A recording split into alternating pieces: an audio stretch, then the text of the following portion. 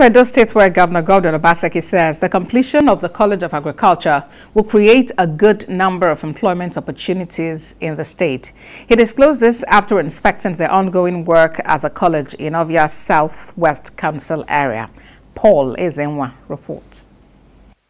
Following the continuous slide in revenue generation and economy caused by the dwindling crude oil price and COVID-19 pandemic, Governor Obaseki believes funding for the reconstruction of the School of Agriculture is a priority project to his administration in view of the role of agriculture in the state's economic development.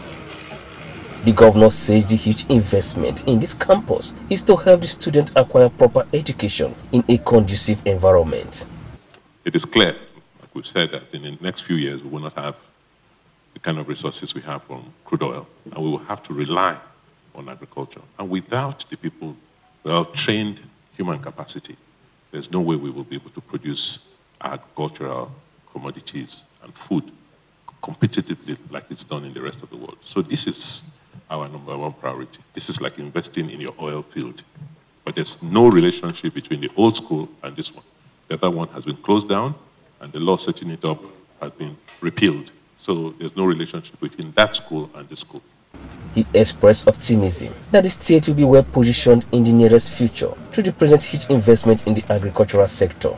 As we promised, we expect that this school will begin operations sometime before the middle of next year.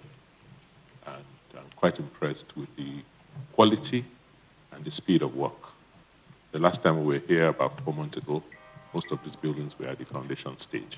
As you can see, work has progressed, and in the next couple of weeks, according to the contractors, we will be roofing, and the finalization of the interiors will be on.